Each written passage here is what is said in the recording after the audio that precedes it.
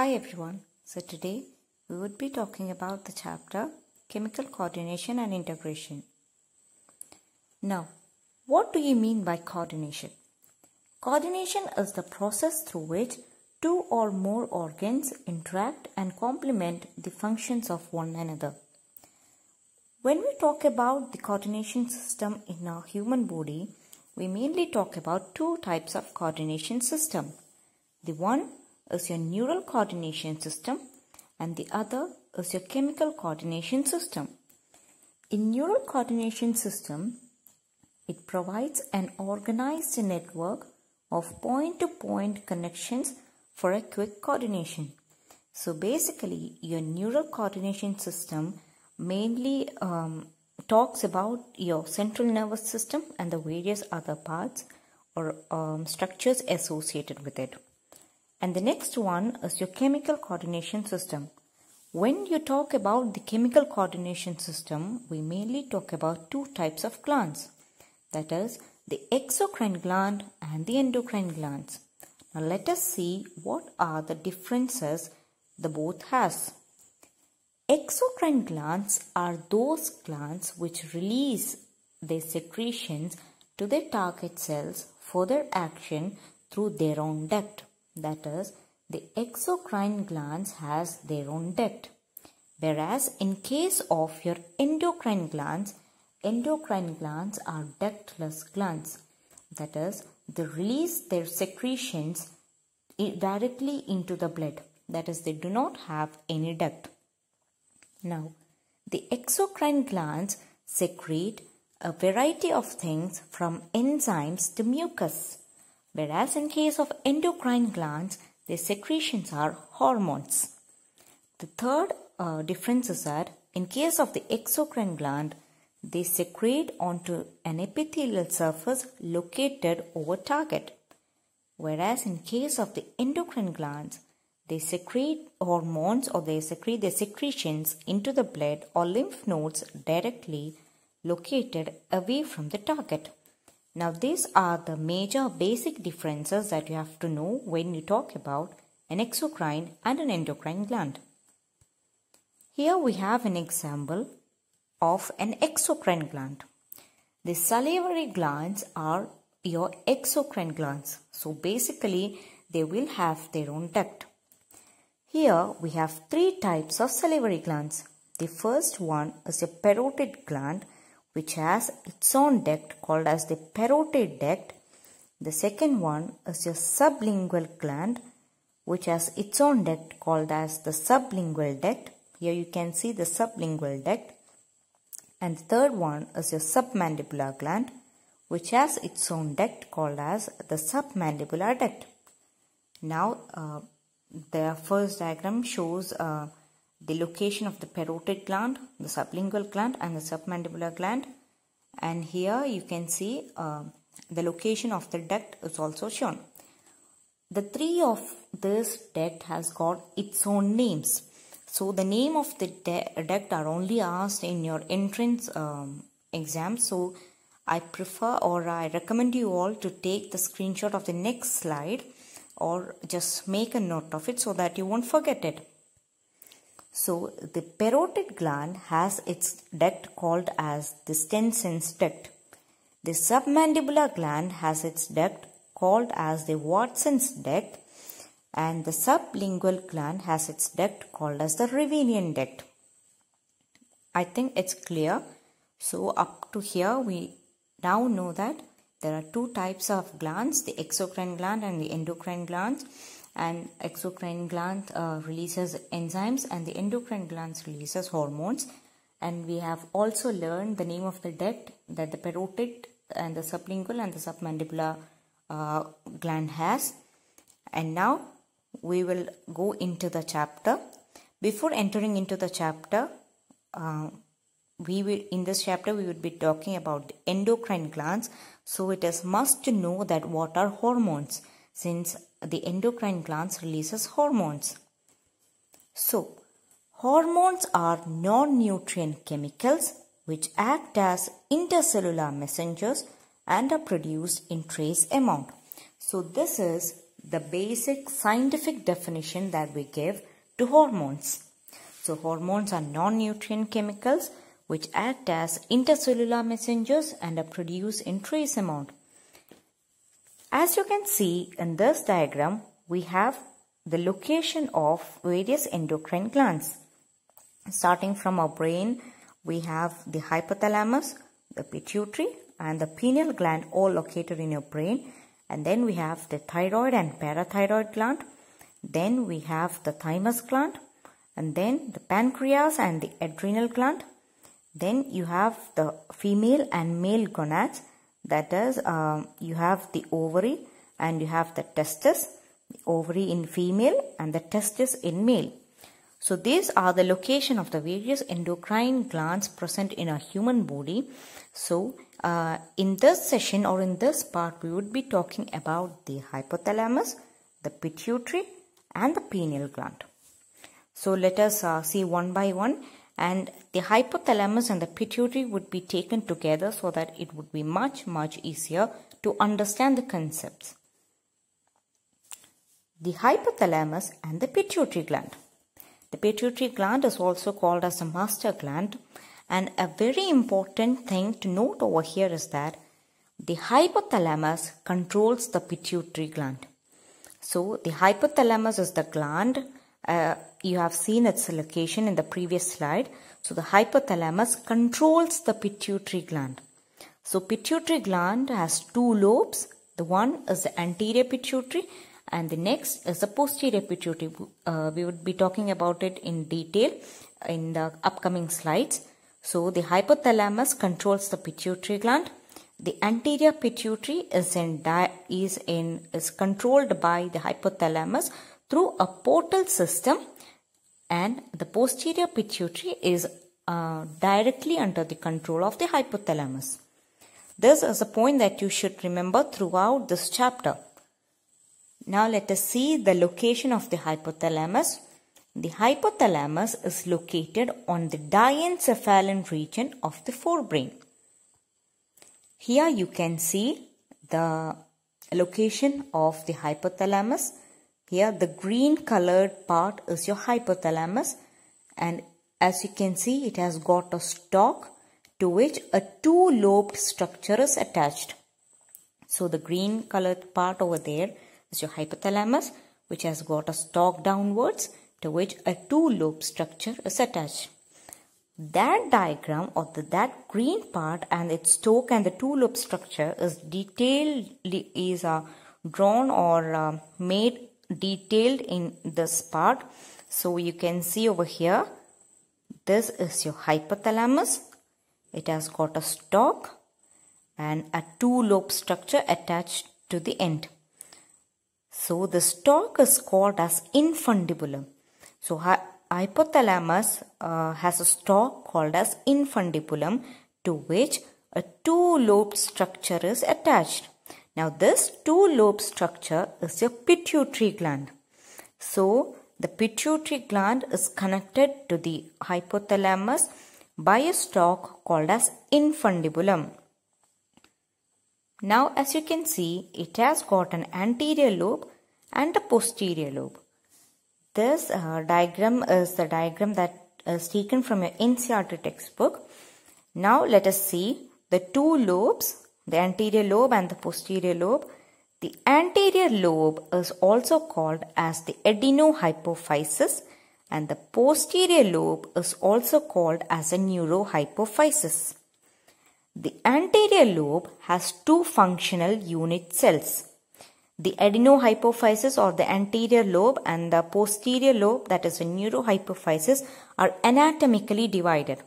Now, the anterior lobe or the adenohypophysis has got two functional cells. They are the pars distalis and the pars intermedia.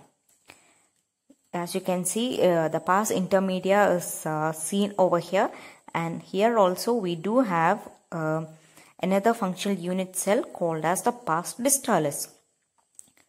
In case of the posterior lobe, we have a functional unit cell called as pars nervosa. So, anterior lobe has got two functional unit cells, the pars distalis and the pars intermedia, whereas the posterior lobe has got only one unit cell called as the pars nervosa. Now you can see that the two lobes are attached or situated in a depression. You can see a depression over here, and this depression is called as sella turcica. It is called as sella turcica, and this depression is seen in your sphenoid bone. Again, this is a part which is commonly seen in your MCQs. So, the depression is seen in your sphenoid bone. As I have said earlier, the pituitary gland is anatomically divided into adenohypophysis and neurohypophysis. The adenohypophysis is controlled by a portal system, and the neurohypophysis is under the direct control of the hypothalamus. This point was said earlier in the previous slide, that the adenohypophysis or the anterior lobe is directly is controlled by a portal system, whereas the posterior lobe or the neurohypophysis is directly under the control of the hypothalamus. Now, the second point what we discussed was that the adenohypophysis has two functional unit cells, that is the pars distalis, which is commonly called as anterior pituitary, and the pars intermedia. And the third point that we have discussed was the neurohypophysis has pars nervosa, which is also called as your posterior pituitary as its functional cell. I hope it's very clear. And the next, the fourth point that we have discussed was the pituitary gland is located in a bony cavity called sella turcica. The depression was called, or the depression in the bony cavity was called as your sella turcica, and the depression was seen in your sphenoid bone. Please don't forget this point because it's very important. Now here, let me tell you something interesting. When you were in your embryonic stage, when you were in the womb of your mother, when you were in an embryonic stage, your pituitary gland was actually a three-lobe structure. So this is your infundibulum. Here you have the anterior lobe, intermediate lobe, and the posterior lobe. So during your embryonic stage, your pituitary was a three-lobe structure. This one is your anterior lobe, this one is your intermediate lobe, and this one is your posterior lobe. And when you gradually completed your growth in the womb of your mother, your pituitary gland became a two-lobe structure. Now let us see how. The intermediate lobe got incorporated or attached to the anterior lobe and became the part of the adenohypophysis. That is, when you completed your growth from the embryonic stage, when you completed your growth in the womb, your intermediate lobe got incorporated and got attached to the anterior lobe, and it became a part of the adenohypophysis. So, as I have said earlier, the adenohypophysis has got two functional unit cells, that is the pars distalis, or you commonly call it as the anterior pituitary, and the second one was pars intermedia.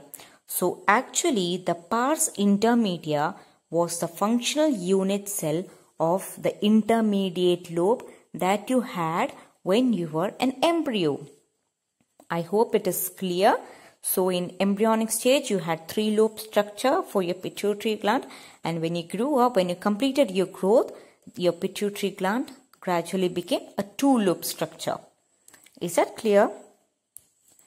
Now, one more interesting point to note over here is that the hypothalamus and the neurohypophysis, that is your posterior pituitary, the hypothalamus and the neurohypophysis or the posterior pituitary were originated from the same tissue. That is, they were originated from the same tissue or developed from the same tissue. Whereas your adenohypophysis or the anterior pituitary, we commonly call the adenohypophysis as your anterior pituitary. Whereas the adenohypophysis is originated from a different tissue. Let us see from where. In embryogenesis, Rathke's pouch. Please do remember the name of this pouch, that is Rathke's pouch. In embryogenesis or during embryogenesis, Rathke's pouch, an evagination at the roof of the developing mouth in front of the buccopharyngeal membrane, comes out and attaches near the posterior pituitary as anterior pituitary. Nothing to worry. Just look at the slide. This is your hypothalamus, the diencephalon region. You can see a yellow colored part here. That is your posterior pituitary. And this membrane is your buccopharyngeal membrane. From the buccopharyngeal membrane, a pouch, you can see a pouch over here. A pouch came up, which then got attached near the posterior pituitary, and at last it became your anterior pituitary. So the pouch, Rathke's pouch from the buccopharyngeal membrane which was originated from the buccopharyngeal membrane, moved up, and at last it got attached near the posterior pituitary as your anterior pituitary. So this is your hypothalamus. This is your posterior pituitary, which was originated from the same tissue from where your hypothalamus was originated. And this is your anterior pituitary, which was originated from the Rathke's pouch. So it is very, very important to know the name of the pouch, that is Rathke's pouch. Now, in the first slide, we have learned that the anterior pituitary or the adenohypophysis is under the control of the hypothalamus through a portal system. Now, what is portal system?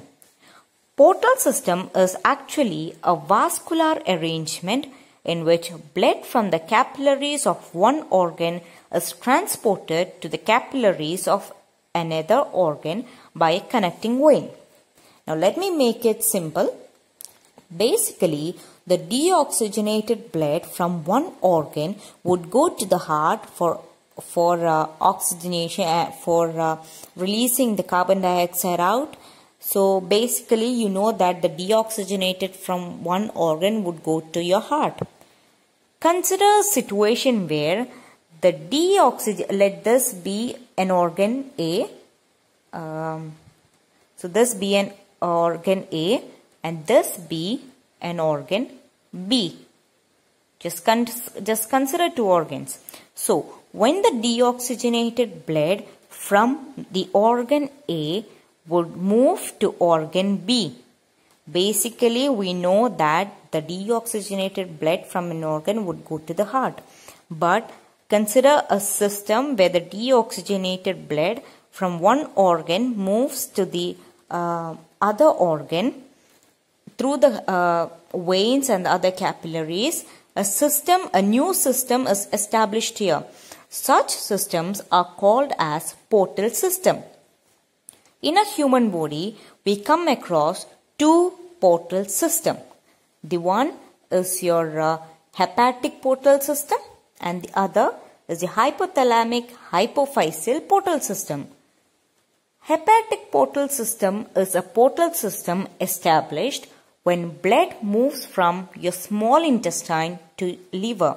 So hepatic portal system is the portal system established when the deoxygenated blood or simply blood moves from small intestine to liver. Now the second one was your hypothalamic hypophyseal portal system or simply hypophyseal portal system. This is the portal system established when blood moves from the hypothalamus to the pituitary. or your anterior pituitary. Now let us see why the blood from the hypothalamus moved to the anterior pituitary. Before knowing that, the hypothalamus has neurosecretory cells called nuclei which produce hormones. We know that the hypothalamus is an endocrine gland, so hypothalamus would definitely release hormones. Now the cells which release hormones from the hypothalamus are called as nuclei. So nuclei are a group of neurosecretory cells that release hormones. Okay, is that clear? So here we have a diagram. You have your hypothalamus and a portal system is established in a relationship with the hypothalamus and your anterior pituitary through the veins and the capillaries and all other different veins and capillaries. So why there is a need for a portal system over here? Why we need a portal system in relationship with the hypothalamus and the pituitary gland? We said that the hormones released by the endocrine glands are released to the blood and they are carried or transported to the target cells. Now, the hormones released by the hypothalamus would go to the blood. Now, when this blood would reach your heart, this blood would contain your hormones, the hormones released by the hypothalamus. Now, when this blood containing the hormones released by the hypothalamus would reach your heart, the hormones get diluted and it won't reach its specific target cell to complete their action. Hence, a portal system is established here. So, this portal system helps the hormones released by the hypothalamus to reach your anterior pituitary. Why? We know that the hypothalamus is the gland that controls the pituitary gland. Hence, a portal system is established here. It's nothing confusing. Just know that a portal system is established here, and this portal system is named as the hypothalamic hypophyseal portal system or simply the hypophyseal portal system. Now, let us see what are those hormones released by the hypothalamus that reach your anterior pituitary. So, the hormones released by the nuclei. The nuclei are the group of neurosecretory cells that release hormones. Nuclei are of two types, which regulate the synthesis and release of anterior pituitary, whereas the posterior pituitary release the hormones that are synthesized by the hypothalamus. So, here just note that the hormones released by the hypothalamus would move to the anterior pituitary, and those hormones controls or commands the anterior pituitary to release their hormones. Whereas in case of the posterior pituitary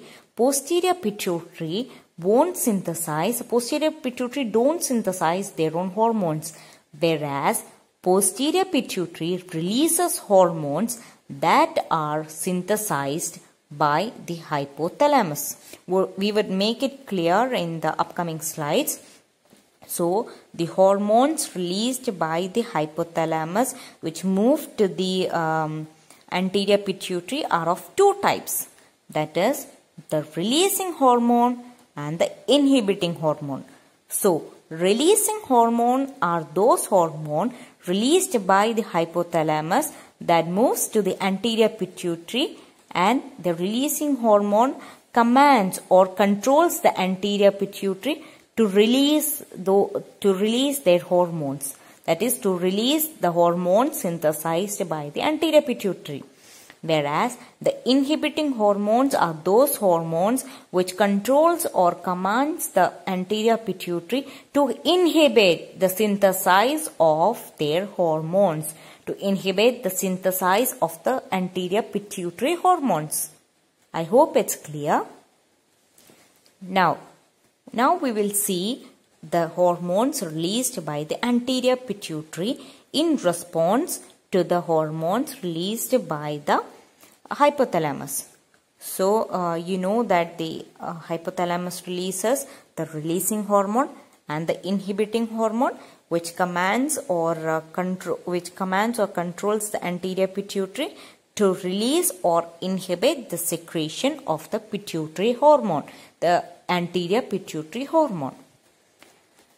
Now, the hormones released by the pituitary gland will have the name ending with. So this one is an interesting fact. This is a small trick. So the hormones released by the pituitary gland will have their name ending with stimulating hormone, tropin hormones or tropic hormones. So this is a basic trick to identify if a hormone is released by the pituitary or not. Now, the pituitary gland releases hormones which has got stimulating hormones, tropin hormones or tropic hormones as the name in the end. There are exceptions, but mostly these three would come in the name of a hormone if it is released by the pituitary. Now let us see the hormones released by the anterior pituitary. Now we will be talking about only the anterior pituitary one by one. The first one is your growth hormone. So, growth hormone is also called as somatotropin. So, growth hormone is also called as somatotropin and it is abbreviated as GH. Growth hormone is the abundant hormone in the anterior pituitary. Now, growth hormone, releasing hormone and inhibiting hormone controls the release and the inhibition. That is, the hypothalamus releases the releasing hormone and the inhibiting hormone for the function, for the release and or the inhibition of the growth hormone. I think it's clear. And the third point is that the growth hormone helps, now the function of the growth hormone. The growth hormone helps in the growth of bones, muscles, etc. I think it's clear. So the growth hormone also called as somatotropin, abbreviated as GH, is the abundant hormone. Both growth hormone releasing hormone and growth hormone inhibiting hormone plays a major role, and growth hormone helps in the growth of bones, muscles and the various other parts. The second hormone released by the anterior pituitary is the prolactin or the milk producing hormone, abbreviated as PRL. So here also the hypothalamus releases releasing hormone and the inhibiting hormone, thus enabling the pituitary gland to release or inhibit the secretion of the prolactin. And the function of the prolactin or the milk producing hormone is to produce milk from the mammary gland. So the function is to produce milk from the mammary gland, and please don't forget that prolactin is also called as milk producing hormone. The third hormone released from the anterior pituitary is the melanocyte stimulating hormone. In case of the melanocyte stimulating hormone 2, both the hypothalamus releases the releasing hormone and the inhibiting hormone, enabling the anterior pituitary to release or inhibit the secretion of melanocyte stimulating hormone. Now, what does melanocyte stimulating hormone do? Melanocyte stimulating hormone, or commonly abbreviated as MSH, helps for the pigmentation of your skin, hair, your color of iris, etc. So, melanocyte stimulating hormone stimulates the melanocyte to produce melanin. So, melanin is a pigment that gives color to your hair, to your iris and to your skin, etc. Now, very important part to note here is that melanocyte stimulating hormone, or MSH, is the only hormone released by the pars intermedia. We have learned that the anterior lobe or the adenohypophysis has two functional unit cells, the pars distalis and the pars intermedia. So the pars intermedia releases only one type of hormone, and that is your MSH or melanocyte stimulating hormone. Now, so we have learned about the growth hormone, prolactin, and the melanocyte stimulating hormone, and the next one is your thyroid stimulating hormone, or we commonly call it as thyrotropin, abbreviated as the TSH. So, what does TSH do? TSH or thyroid stimulating hormone stimulate the thyroid gland to release thyroid hormones. So, the thyroid gland and the thyroid hormones we will be dealing later. So, just know that the TSH stimulate the thyroid gland to release thyroid hormones. Now, a very important part to note here is that in the last slide we have learned that in case of the growth hormone, in case of prolactin, and in case of melanocyte stimulating hormone, both the releasing hormone and the inhibiting hormone plays a major role. But in case of TSH, only the releasing hormone plays the role. Now let us see how and why.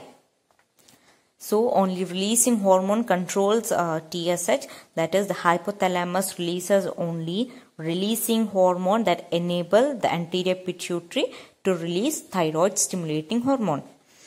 We know that anything is good for our body if it is in the normal and the correct level or in the correct amount. If it exceeds its correct level or the normal level, it causes harm. So, when the releasing hormones stimulate or ask the anterior pituitary to release TSH, the anterior pituitary releases TSH and it would stimulate the thyroid gland to release thyroid hormones. Now, if the amount or the level of your thyroid hormone exceeds its normal level, it would cause harm to your body.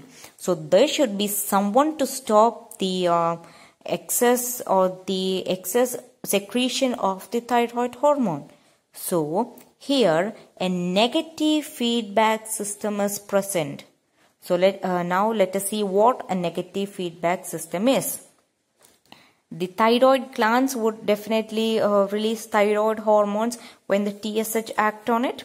So when the amount of the thyroid hormone exceeds its normal level, the thyroid hormone in blood would move to the pituitary gland. Your pituitary gland has got receptors for the attachment of the thyroid hormone. So your pituitary gland has got receptors for thyroid hormone. So when the level of the thyroid hormone exceeds, the thyroid hormone moves to the pituitary gland and it attaches to the receptors present in the pituitary gland, thus inhibiting further release of the TSH from pituitary gland. So the pituitary hormone itself inhibits the pituitary gland from the further secretion of the TSH. So a thyroid hormone itself helps for the inhibition for the further secretion of the TSH, and thus the TSH also moves to the the thyroid hormone first attaches to the receptors of the pituitary gland and stops the further secretion of the TSH, and it also moves to the hypothalamus and stops the release or the secretion of the releasing hormone. Now this is known as a negative feedback system. I hope it's clear. Now the next hormone released by the anterior pituitary is called as gonadotropins. So please make sure that in case of the gonadotropins too, a negative feedback system is seen. since only releasing hormone control is seen. So, gonadotropins act on the gonads. We have learned that gonads in females, they are the ovaries, and in males, the gonads are the testes. Gonadotropins act on the gonads, that is, in males, the gonads are the testes, and in females, it is ovary. When we talk about the gonadotropins, we mainly talk about two types of hormones. The first one is the follicle stimulating hormone, abbreviated as FSH, and the second one is the luteinizing hormone, abbreviated as LH. So, follicle stimulating hormone in females helps in the growth and development of the ovarian follicles. Now, what are ovarian follicles and everything you would be learning in your higher classes. So, just know that in females, FSH helps in the growth and development of the ovarian follicles. Now, in males, FSH regulates spermatogenesis along with the help of androgens. So, these are the two functions of FSH. And the second one is your luteinizing hormone. So, luteinizing hormone, abbreviated as LH, in females induces ovulation and maintains the corpus luteum. So, again, corpus luteum and ovulation all you will be learning in higher classes. Just know the function, what is the function of the luteinizing hormone. So, luteinizing hormone in females induces ovulation and maintains the corpus luteum. Now, LH in males stimulate the synthesis and secretion of hormones called as androgens. So, LH in males stimulate the synthesis and secretion of hormones called as androgens. Now, and everything, the ovarian follicles, what is corpus luteum, what are androgens, you would be learning in higher classes. Now, here you have to learn only the functions. Now, the last hormone released by the anterior pituitary is your adrenocorticotropic hormones. So, it is the adrenocorticotropic hormone. Adrenocorticotropic hormone is also called as corticotropin. So, it is also called as corticotropin. And here too a negative feedback system is observed. So, we have seen that the negative feedback system is observed in case of the TSH, in case of gonadotropins, and in case of corticotropin. Now, what is the function of corticotropin? Corticotropin or adrenocorticotropic hormone act on the adrenal cortex. Now, what is adrenal cortex? The outer part of the adrenal gland, the inner part is called as the adrenal medulla, and the outer part of the adrenal gland is called as your adrenal cortex. So, corticotropin act on the adrenal cortex, which help in the synthesis and secretion of steroid hormones called as glucocorticoids. So, glucocorticoids all will be dealt in the further part in the last section of this chapter. So, till now we learned that the hormones released by the anterior pituitary are your growth hormone, your prolactin, the melanocyte stimulating hormone, and the melanocyte stimulating hormone is the only hormone released by the pars intermedia. Then you have learned about TSH, thyroid stimulating hormone, then gonadotropins, the FSH and LH, and at last the adrenocorticotropic hormone. These are the hormones released by the anterior pituitary. Now let us see what are the hormones released by the posterior pituitary or your neurohypophysis. Posterior pituitary releases two hormones which are synthesized by the hypothalamus and are transported axonally to posterior pituitary. So, in case of neurohypophysis, there is no portal system seen, okay, and the neurohypophysis or posterior pituitary do not synthesize its own hormones, but store and release the hormone that are made by the hypothalamus. So let us look at the two hormones released by the posterior pituitary. The first one is oxytocin. Oxytocin acts on smooth muscles of our body and stimulate their contraction. So oxytocin acts on the smooth muscles of our body and stimulate the contraction of the smooth muscles.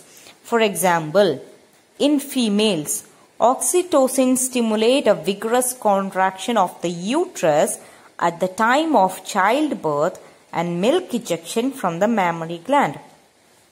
So basically oxytocin act on the smooth muscles for effective contraction. So the two examples that they gave for the action of oxytocin is at the time of the childbirth, where a vigorous contraction of the uterus occurs, and during the milk ejection from the mammary gland. So please don't get confused here, because prolactin is the milk producing hormone and the oxytocin is the milk ejection hormone. The second hormone released by the neurohypophysis or a posterior pituitary is vasopressin, or commonly called as antidiuretic hormone. Vasopressin acts mainly at the kidney and stimulates a reabsorption of water and electrolytes by the distal tubules, and thereby reduces the loss of water through urine. And this process is called as diuresis. So vasopressin, the site of action of vasopressin is your kidneys, which helps in the reabsorption of water, thus reducing the excess loss of water through urine. Now these are the hormones released by your pituitary gland. Till now we have learned how hypothalamus and the pituitary gland are connected and the hormones released by the two. Now we would look at the disorders. Here we have got to learn 4 disorders. The disorders caused by the excess or low secretion of the hormones. The first disorder is a gigantism. So gigantism, as the word suggests, it is related with the growth hormone. So gigantism happens when there is an over secretion of growth hormone, which stimulate abnormal growth of the body. So in gigantism there happens an over secretion of growth hormone. Now the second disorder that we have got to learn is dwarfism. So dwarfism happens or occurs when there is a low secretion of growth hormone, resulting in stunted growth. And the third one is acromegaly. Acromegaly too is also connected with growth hormone. So in case of acromegaly, there happens to be an excess secretion of growth hormone in adult, especially in the middle-aged people, which can cause severe disfigurement. And this disfigurement happens especially in your face. So gigantism, dwarfism and acromegaly, 3 are connected with the secretion of growth hormone, which is the abundant hormone of the anterior pituitary. The fourth disorder is your diabetes insipidus. Diabetes insipidus is an impairment affecting the synthesis or release of ADH. ADH is an antidiuretic hormone which we commonly call as vasopressin, which was released by the neurohypophysis. So an impairment affecting the synthesis or release of ADH results in a diminished ability of the kidney to conserve water, leading to water loss and dehydration. So diabetes insipidus is related with ADH or vasopressin. When there is a problem affecting the synthesis or release of ADH, it may cause a diminished ability of our kidney to reabsorb water and electrolytes, thus leading to excess water loss through urine, and which may cause dehydration for us. So till now we have learned the hypothalamus, the pituitary and their disorders. I hope it's clear. The next gland that we are going to learn is the pineal gland. So here we have a diagram which shows the location of your pineal gland. So here you have got your pineal gland, so which is just look at this in the circular part. You have got your pineal gland, which is an magnified view, and the pineal gland secretes or releases a hormone called as melatonin.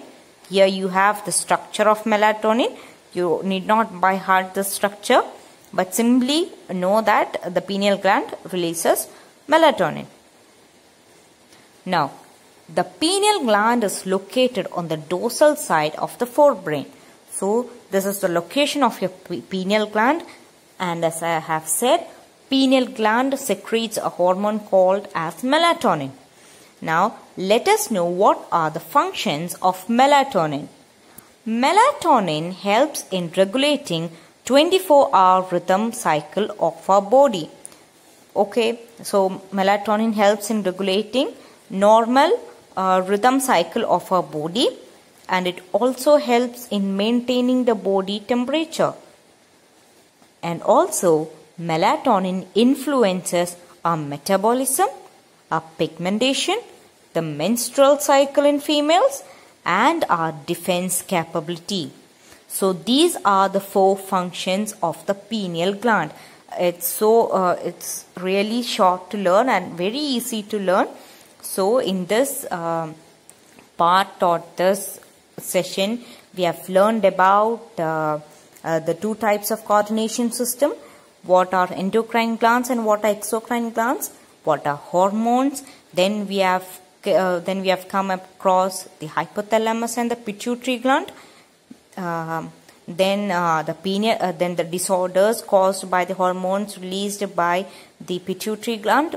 Then we have come across the pineal gland, its function, the hormone released by the pineal gland. So these are the points that you have to note in this session. So the chapter is very easy to learn if you know the concepts very well. And if you like the video, please do subscribe to our channel Stutor, and don't hesitate to ask your doubts in the comment section below, and share the video with your friends, families, and thank you for watching.